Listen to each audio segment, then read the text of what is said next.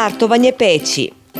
Kada je peć priključena na napajanje, treba prebaciti prekidač koji se nalazi na zadnjoj strani peći u položaj 1.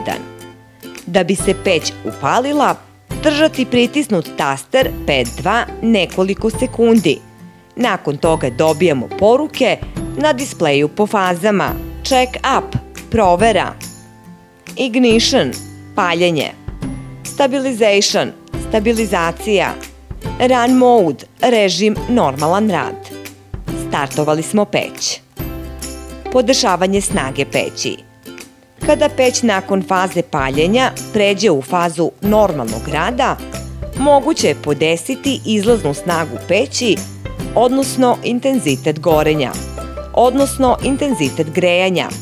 Pritiskom na taster P3 ulazi se u meni Combustion Power, snaga sagorevanja.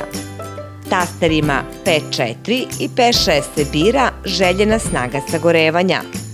Za čuvanje nove podešene vrednosti parametra pritisnuti taster P3. Za otkazivanje svih modifikacija i vraćanje na stare vrednosti pritisnuti taster P1. Podešavanje temperature vode. Za podešavanje temperature vode u kotlu potrebno je pritisnuti taster P3.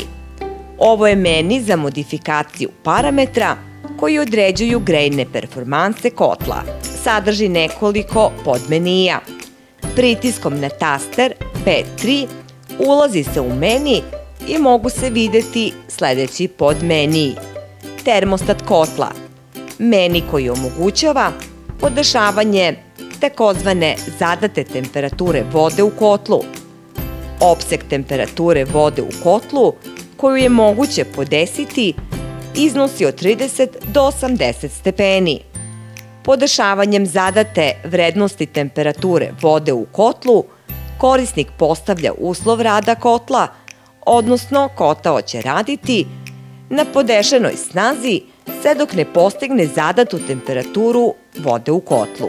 Gašenje peći. Kotao se gasi pritiskom na taster P2 nekoliko sekundi.